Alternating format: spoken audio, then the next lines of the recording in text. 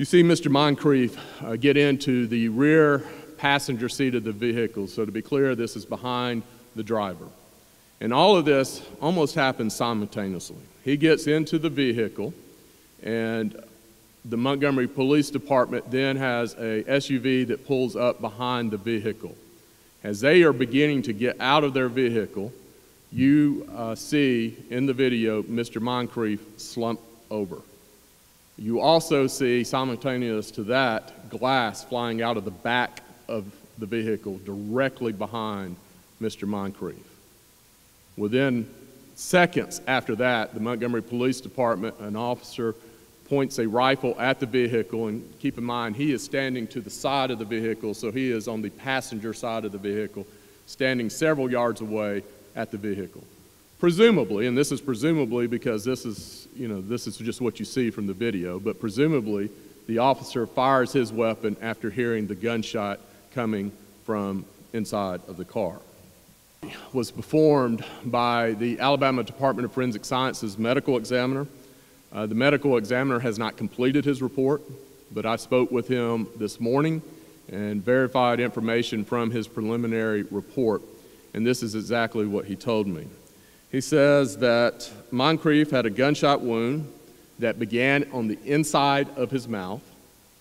It severed his tongue, traveling back to the back of his head, really towards his neck area, severing half of his brainstem and exiting his head in the rear.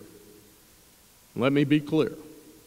The medical examiner, who is a trained medical professional who is charged by the state of Alabama and is trained to do autopsies, says that the shot or the hole in the back of Mr. Moncrief's head area is an exit wound. I pray for the Moncrief family and all the victims that we've lost in Montgomery. But when you have people who want to exploit that pain for profit, that's a problem. That's a problem, and it takes the full clarity and intentionality of what an investigation should do off of it. And it doesn't help anybody to do that.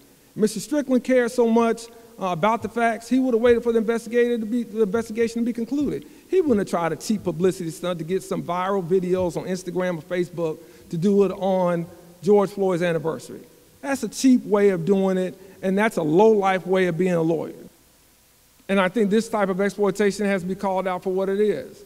They're not the first to try to capitalize on the pain of black people in this country. They're not the first people to try to capitalize on black pain regarding incidents of tragedy and trauma. They're not the first to try to capitalize on pain as it relates to people even in Lowndes County, people in Montgomery. They're just the latest. They're the latest charlatans. They're the latest shysters. They're the latest hustlers that we have seen to try to maximize and be an opportunist on an anniversary of a day when cities and communities across this country are still trying to come to grips with challenges around race and reconciliation, with challenges around police reform in their communities.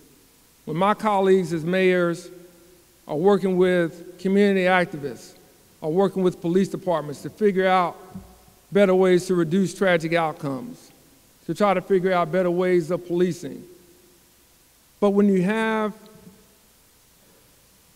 people who are willing to discard the facts, when you have people who are willing to exploit the pain and the trauma of a community for their own benefit, when you have people who, instead of being social engineers, are more social pariahs, that creates an issue.